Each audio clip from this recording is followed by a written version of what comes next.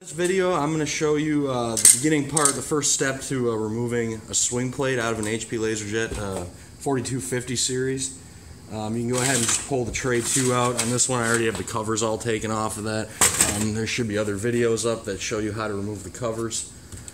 In the back, you can take the fuser out. Again, we already have a video for that. You just pull those blue tabs, it slides out. And if you look in here, you can see right here is the swing plate, and that is what drives the fuser. And you can see these teeth are super worn down, and a good way to tell, a lot of times it's easy to tell if those need changing. When you open up the back cover and take the fuser out, there will be a ton of dust that has accumulated right here, right below the swing plate from the two gears grinding together. And it wears it down and causes all that dust to form, so that's a good way to tell. But it's usually pretty obvious when a swing plate is bad, and audibly you can know when one is bad by the sound it makes, because it sounds almost like a machine gun going off. It's so loud, so it's pretty obvious when you need to change one. The first step you're going to want to do then is you can remove the formatter by removing these 2 screws. Again, I believe we have this on video already as part of the cover removal videos, but I'll just show you again how to do this. You just grab it, just pull it straight back, and then there's let's see, 5 cables that you need to unhook from the DC controller. These 2 white cables right here, you can unhook those. There are 2 red cables right here, this one and this one, not that one, and let's see, it's this one. If you have to unhook any of the other cables to get this one out, that's fine, just plug them back in. And then the last thing you need to get is the power cable. You just undo that, push down on this, pull out, and then get all the wires out of the harness and free like that, because you'll have to pull these through a hole on the bottom here of the wire harness, because they connect to this giant board here, the power supply, and they have to come through the hole on the inside before you can pull that out. Once you have the cables unhooked and the formatter off, there are a number of screws that you'll have to remove. It'll be this one, and that one. This star screw, this one, and these 2 self-tapping screws. And on the other side, these 3 are kind of the mirror of the other side. They go into the power supply. So you'll want to remove those 3. As well as these 2 and this metal bar that is going below the fan, which covers up the connectors for the fan.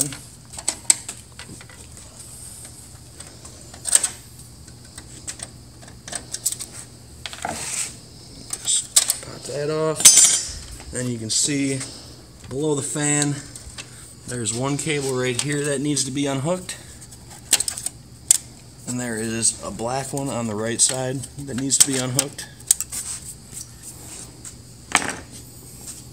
So after you get those unhooked, and you can start getting your screws out.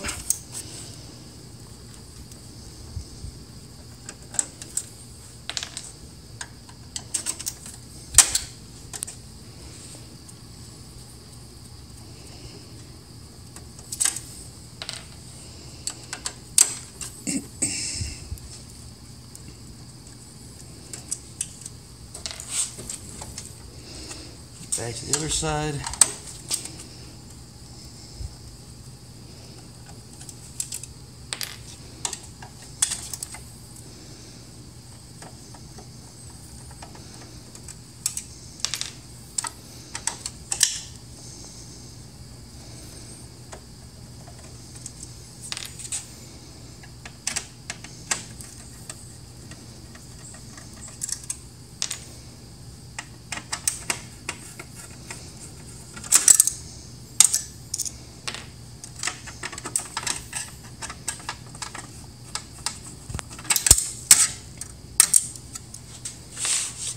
And there it is with all the screws taken out.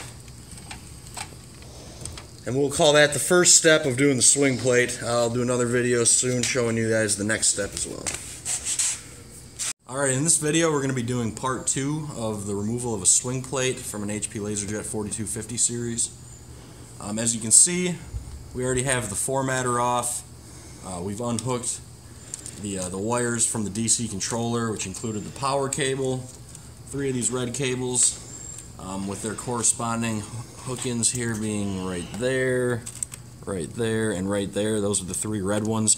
Each spot on the DC controller has a specific cord for it, and only one cord will fit on it, so you can't plug these into the wrong slots. So you'll just have to, all you have to do is find the one that matches up the amount of connectors on here. And also, if it has a black connector, it usually hooks into a black one on here as well. And then the final cables were these 2 white cables that we unhooked. The first step, and also let me show you the screws again that we removed. On this side, we had removed the 2 that were holding this bar into place, from right here and right here, which covers these connectors from the fan going into the power supply. And then also these 3. And then on the other side of the machine, we had the mirror of those 3 right here, as well as a star screw right there, this screw right there, and then the 2 right here that hold in this plastic piece, which we will be removing right now. This is just a guide for the power supply. You remove it by pushing in this little button right here and just sliding it straight back. You can see once you remove it that the holes are right here for lining it back up when you reinstall it. So you just line it up like that and just push it forward and it locks into place.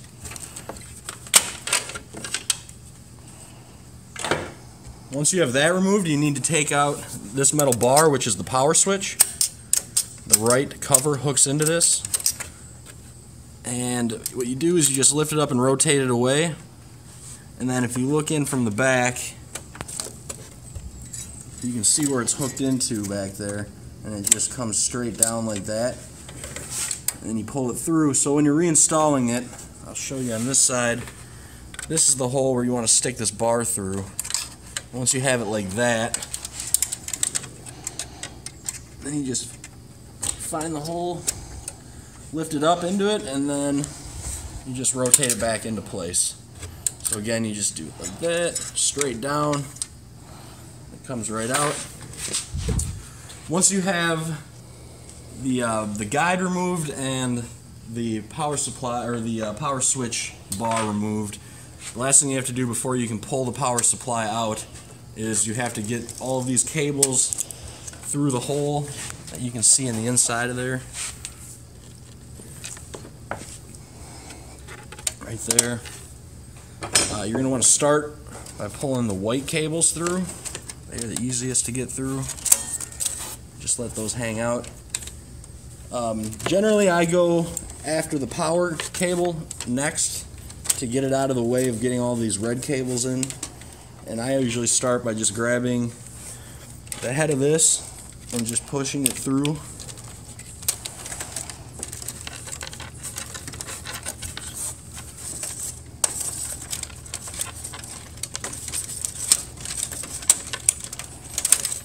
And just pulling that through.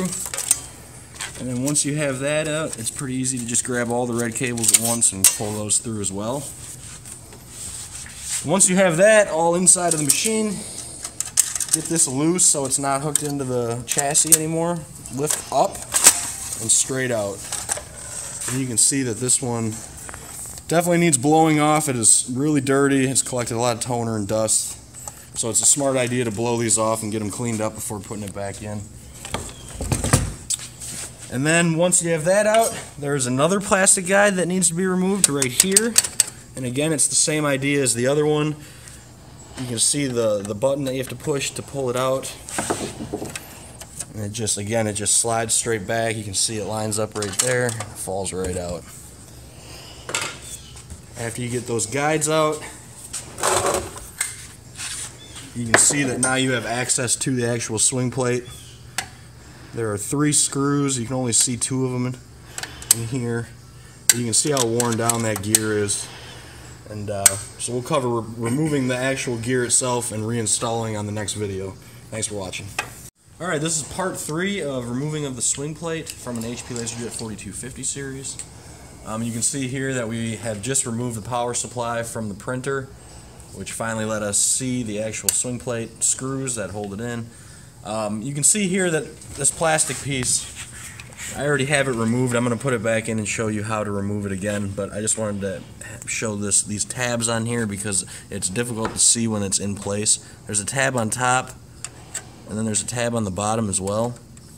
You have to pinch these in when you remove this part, and you kind of have to do it one tab at a time and just kind of work it out as you go. This is what it looks like when the plastic piece is in place. And you can see that it holds the swing plate in, so you have to remove that before you can get the swing plate out. On the side of the machine, you can see here the bottom tab is right here, and if you look here, if you look just underneath the metal part right here, you can see the other tab is right there. That's kind of the difficult one to show while it's actually in place. So I will show how to remove that quick. What you want is just a flathead screwdriver, and you just want to get it on top of the tab, right underneath the metal part right here, and on top of the tab. And then what you do is you push down on that tab, and then you have to just wiggle it about as far out as it'll go with just the top tab being pushed in. So you can see it's a quarter of the way through, and it won't go any further until you get the bottom tab up. So at that point is when you take it and you lift up on the bottom tab and finish pulling this through. And then once you have that out, push down on the lifter drive motor right here. You can see it's spring activated here, so you can just push that down and then just tuck this back behind to get it out of the way. And then once you have that out, you can see there's one screw right here that needs to be removed. There's another one in the back right here, and then the third one you need to get from the top of the machine, and you can see it right there. I'll start with that one. You have to be really careful when you're removing these black screws from the swing plate because they seem to be softer than any of the silver screws, and a lot of times if these swing plates haven't been changed in the machine yet, these screws are kind of tightened down into place really hard, and if you don't get a good solid grip on the screw, it's really easy to strip the heads of these, and once that happens you're kind of in a nightmare situation of trying to break a screw off on the inside of a machine just to get it out. So it's best to get in on this one.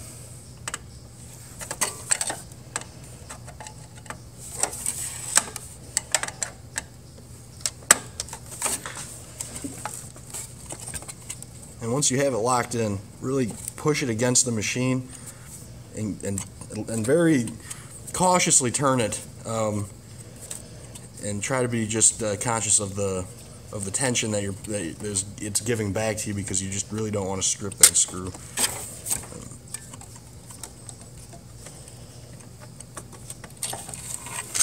Get that one out.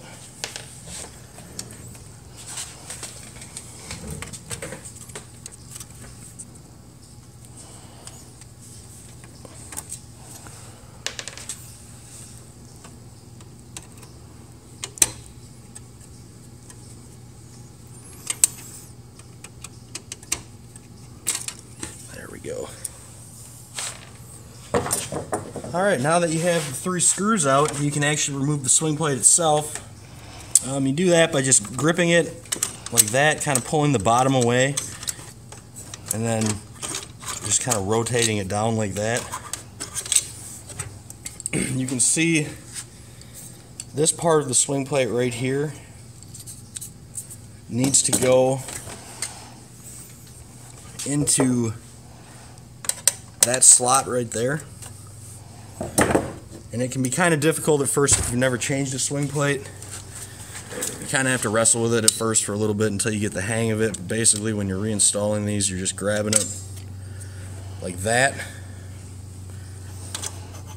and you're just trying to get it right up into that slot right there.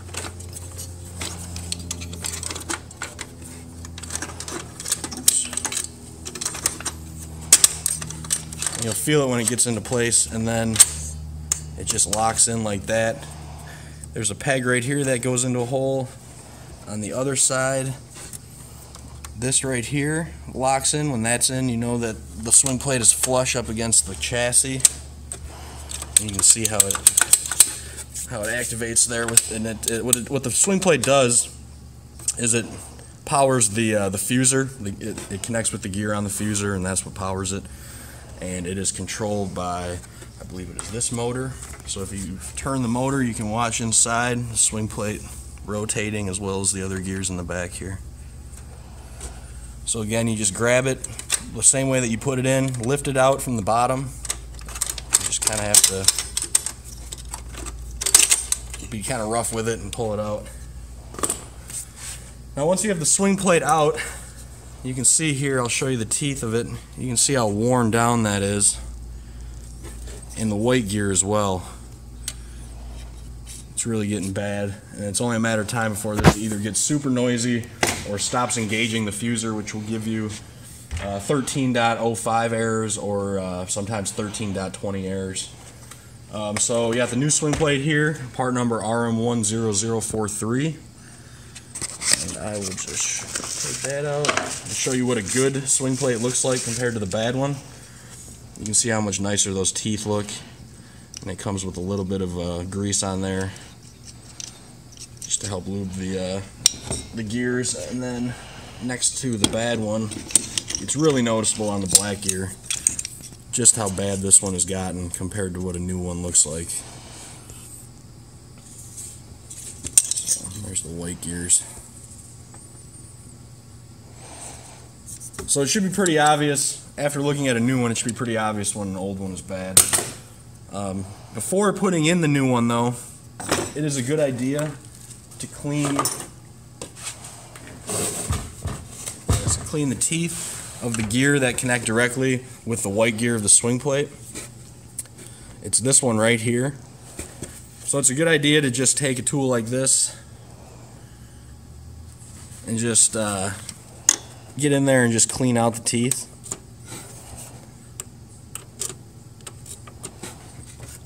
This one actually doesn't look too bad. A lot of times, especially if a previous swing plate has had a lot of grease on it, a lot of like a thick mix of dirt and dust and grease will get caked up inside of these.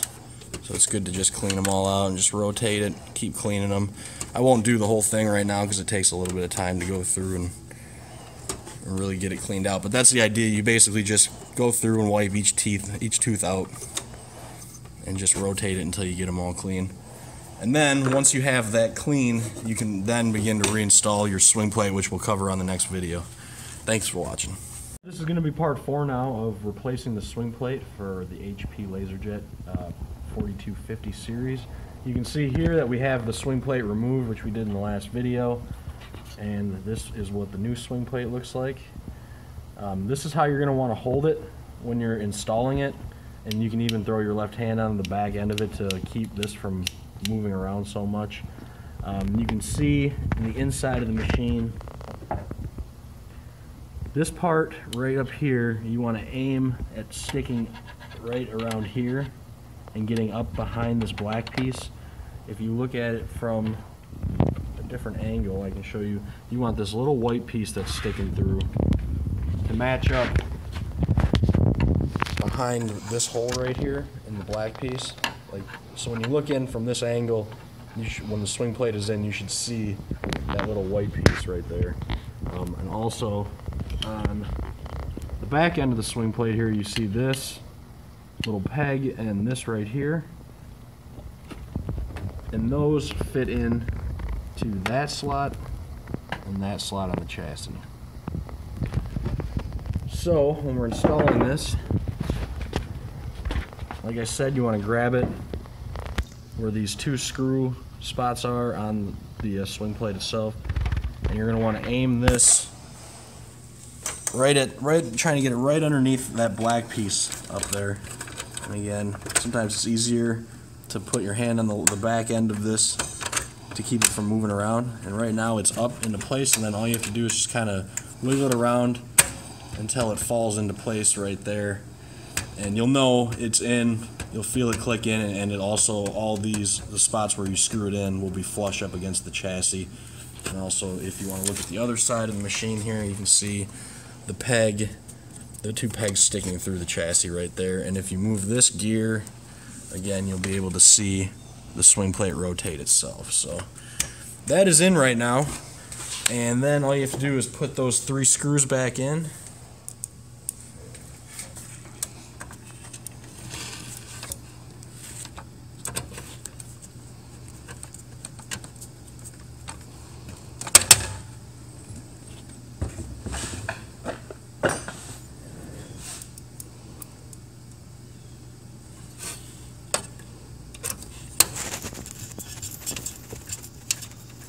When you're putting the screws back in, get them tight, but don't over tighten these. Be careful when you're doing that, because if you ever have to remove it again, yeah, like I said earlier in the last video, you don't want to risk stripping these black screws because they're really soft and they strip much easier than the silver screws. In fact, if you have extra screws anywhere just laying around from any other machine, if you have the silver screws, feel free to replace the black ones with the silver ones. It really doesn't make a difference. And you might end up saving yourself some trouble if you ever have to switch it again. Third screw you have to put in from the front.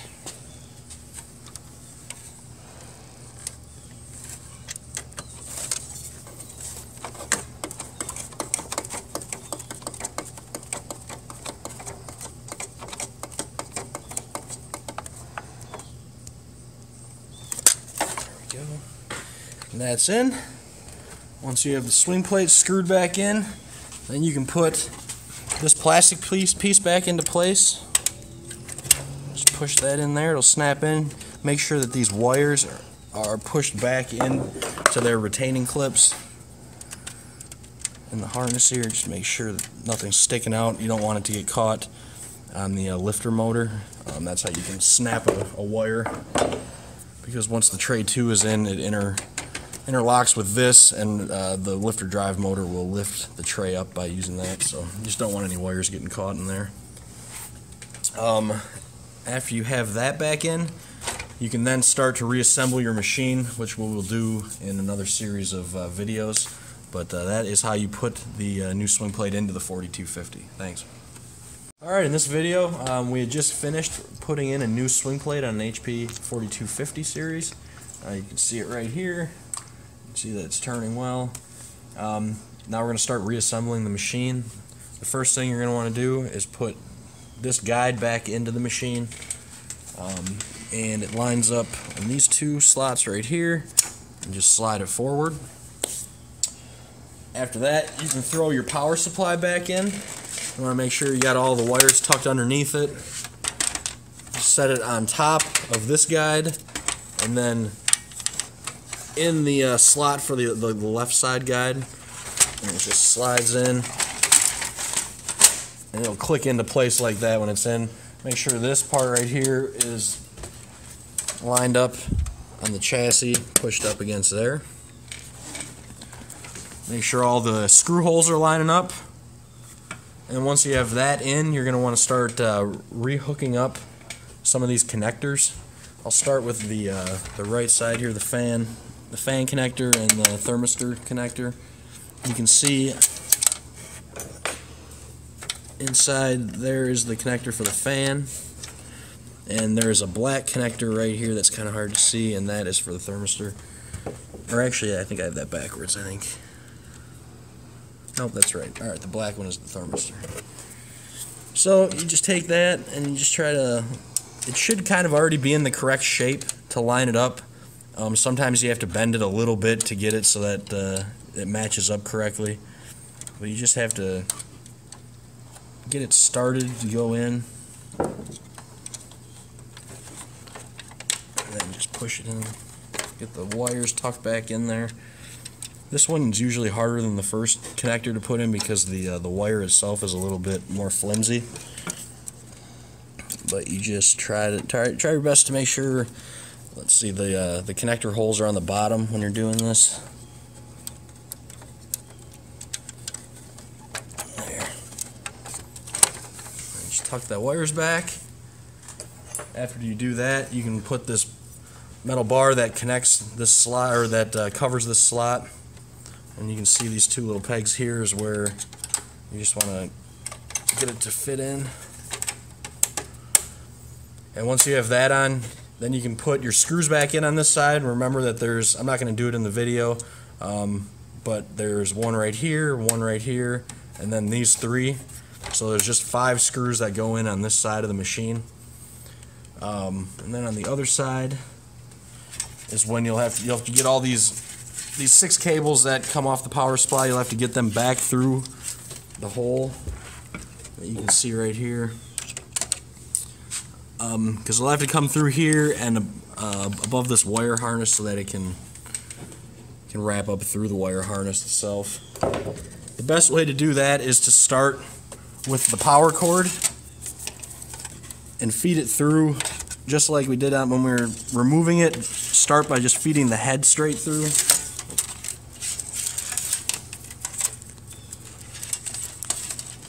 Then on the other side,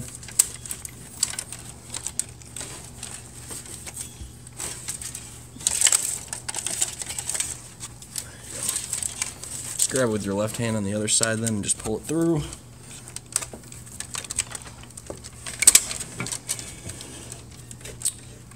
And the next one to do is the red cables. Try to just get them all at once. I generally do this by trying to hook them with my left hand and then feed them through with my right until I can pull them through easily. And then the final ones are these white cables. Just get them both together at once and just try to feed them right below all the other cables that you just put through.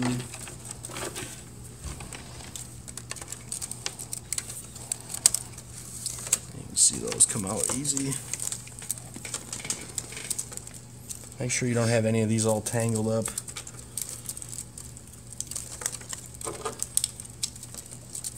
And then there you go, that's how you get those through.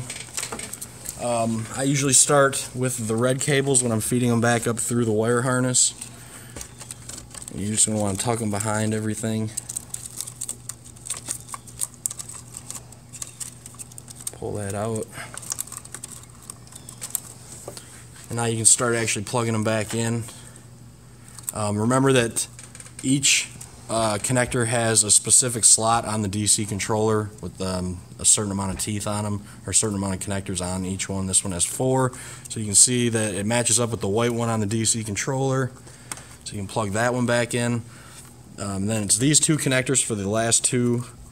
We got the black one right here. Make sure that, again, that these are on the bottom.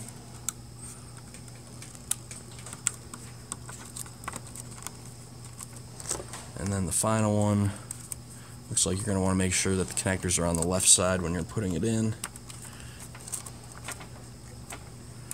And just make sure everything's in there real nice and solid. The next would be the power cable.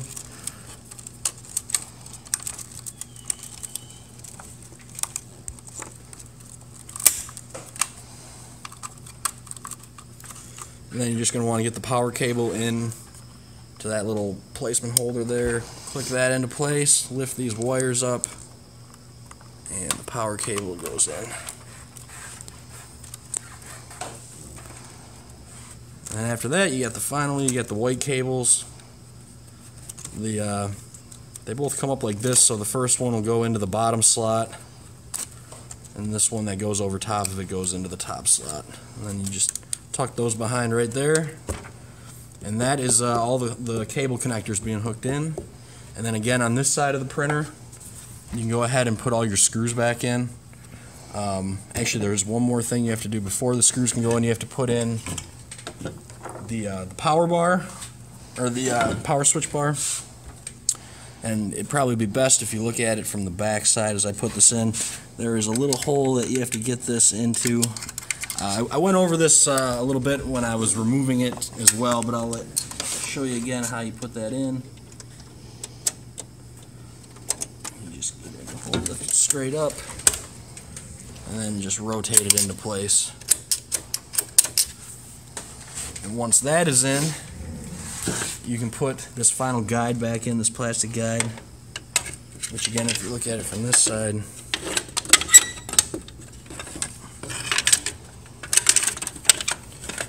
once you get it in there, you just have to make sure when you're putting this in that you get this part up over the lifter drive motor in there. Line those up, slide it forward, it locks into place. And now you can start putting all your screws in on this side as well. Remember, you have one right here, you have the three right here, the star one that goes in to hold this power supply connector into place, and then you also have the two bigger self-tapping screws that hold that plastic piece into place. I'm not going to put all the screws in right now, but that is pretty much the last step before you can start putting your fuser back in and you can start putting the formatter back on. So that's pretty much it to reassembling the machine.